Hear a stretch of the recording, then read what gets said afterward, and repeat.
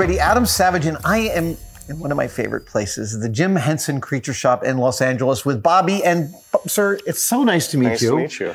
You are a construction supervisor for Doozers. Is that a reasonable approximation of one of your titles? Yeah, one of my jobs was to basically not redesign, but take the original designs and bring them more into the 20th century. Because Muppets, we think of Muppets as a textile-based construction, and these guys are, while there are textiles involved, their main bodies are not sewn. They're not sewn, they're not made like that. No, we actually, the originals were sculpted and made out of foam latex and flocked just like these were. But today we have the luxury of computers. And especially when you're doing high volume puppets like the Doozers, I mean, there's hundreds of them. Yeah.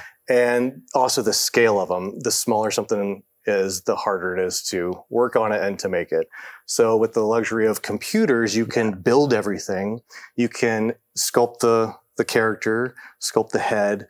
You can sculpt the hat, size the hat. That way, you know, you can print a glove on this machine, a hat on this machine, the body on this machine, and they're all going to fit together. Now, when you say that the body is foam latex, you don't mean a sort of like mattress material. It's something lighter than that. Is that correct? It's like a makeup sponge almost? Exactly like a makeup sponge, except we control the thickness of it. The actual how sturdy it is? Thickness of the skin. If it's too thick, it might not bend correctly. If it's too thin, you might get a weird wrinkle in an arm. So you tune it to get that fleshy.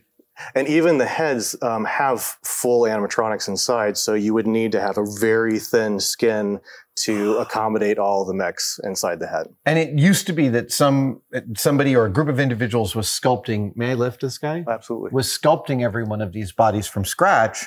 Then you're making plaster molds. You're injecting these with latex. Now that you're using the computer, are you 3D printing the molds? In this case, we 3D printed. Okay. I kept it from falling. So we 3D printed the body, body shopped it, and then made a traditional mold of it. Okay, like a standard plaster mold. Because they had to go through the oven process, because you have to bake the foam latex in the oven. And at that time, we hadn't workshopped molds to go through that process yet. Oh my God, I'm pulling off this boot. I'm sorry, I did derail, but that is so freaking cute. And this is a great example of how it would have been done on the original show. They would have been latex, cast latex, hands and gloves and shoes. Whereas now, we 3D print each hand. And what's cool about this is that you can sculpt one hand and then have a bunch of different poses. Because you can do that all in the computer. And then we added magnets to each one so that as you're on set, you may need different poses. Maybe he's pointing, or maybe she has a cup of coffee, so you can pop off a hand. And then maybe now she has a flashlight. Let's see. And you can light up any one of these appliances they're holding. And what's cool is, in the computer, after you sculpt the flashlight, you can add a channel so that your LED can go through. So then when you're on set, you get all in camera. And then they can go on their little adventure. And so, these hands are, I mean, obviously there might be different sizes of Doozers, but these hands are interchangeable for anyone that's the correct size. And that brings up a good point with the body is, back in the old days, if you had sculpted this body and then there was a little change, you'd have to re-sculpt that body. Whereas now you can go into the computer and with a few little tweaks, you can very quickly do multiple different body styles so that they're not exactly the same. Even the baby, you can just shrink it down and now you have a baby. Okay, so now it's got its body, you've molded it in the latex. Can you describe to me the process of the flocking, the way in which you guys put these tiny hairs on these guys? Because it seems like magic to me. So you would start with something kind of like this, a bare skin. It would be foam latex, and your mechs would be inside of it. And then it's a special kind of glue. It's flock glue that you would paint on, and then you use static electricity. And it's this gun, a wand, and they have to hook up, and you have to hook up your positive and negative. On the creature itself. Correct. So you get a charge going through it. And then in your wand that you have in your basket, you have flock. And as you shoot the flock out, it kind of flies through the air. And all these little hairs line up. And they stick up straight, like when you have, when you get scared and your hair stands up. Yeah. Same effect. So. That's amazing that works and that you can touch them and it doesn't just wear off. Yep. You just sometimes perform these characters and like chat with them. Oh, yeah, absolutely. Yeah. Okay, good. I mean, when you're building a puppet for months at a time, yeah, you inevitably sit there and play with it. Amazing. It's like a twofer. Yeah. So the process has gotten a lot faster for iterating these guys. Yes. Are you guys looking at other technologies for improving or changing some of these things to even increase that efficiency? It truly is like a weekly sort of thing. Like really? Each week there's some new technology that comes out. And so we use a lot of kind of non-traditional ways of doing these things, techniques that you would never even think of. And the trick really is to make it still look homemade. Yeah. And still have that Henson kind of hominess on it. It's very textile. Interesting. That hominess is sort of like it makes you know that it's handmade, and that's sort of like a hug. Exactly.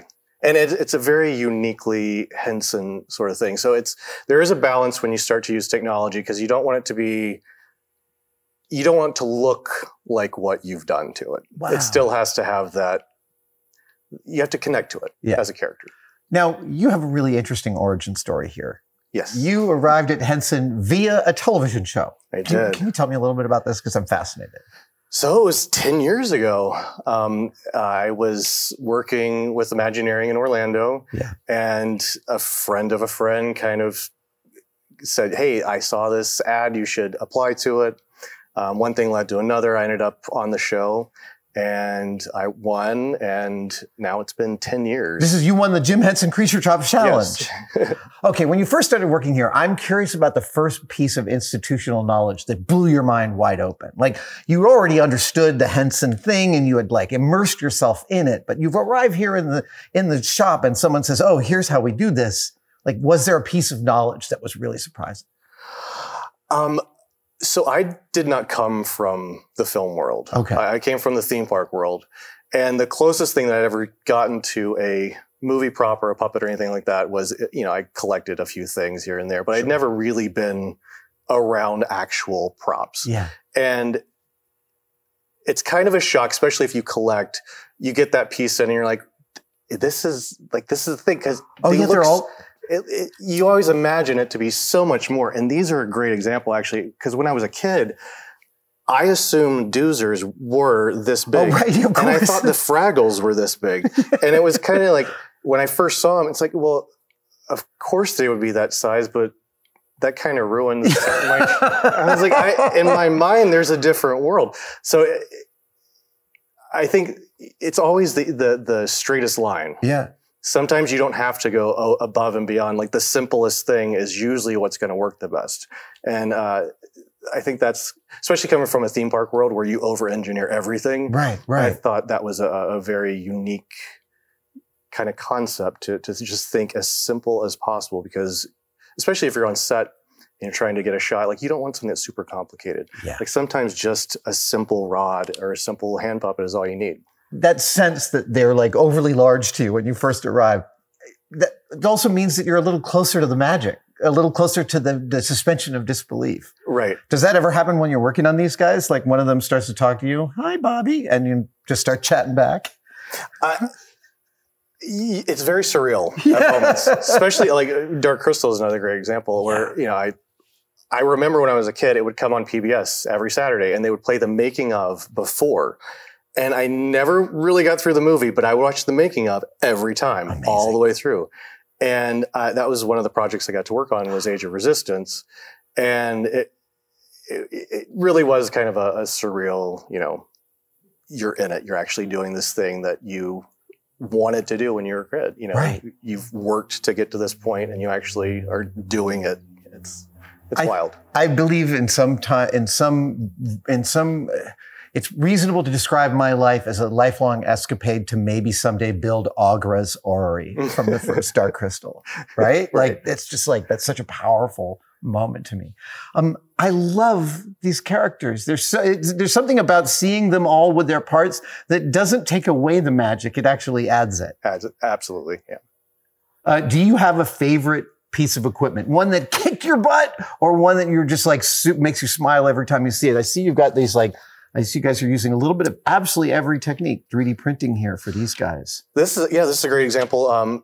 This was modeled on the computer, printed, and then you can see here's kind of a final piece. Oh, there it is. And the caulk gun was printed out of a clear acrylic. Oh my God, it's a caulk gun. That's hilarious. And that will just bolt right on there. There you go. Amazing. And if you look on the inside, just like Scott showed with the Fraggle hands, this is the rod for controlling. Right. Gotcha. So you stick that on, and then you stick the rod in.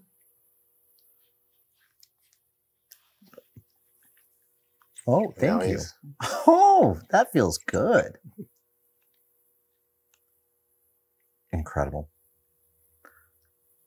Bobby, thank you so much for this tour. Absolutely. Seeing these guys up close, just even more enjoyable. They're such lovely characters. Thank you. Thank you.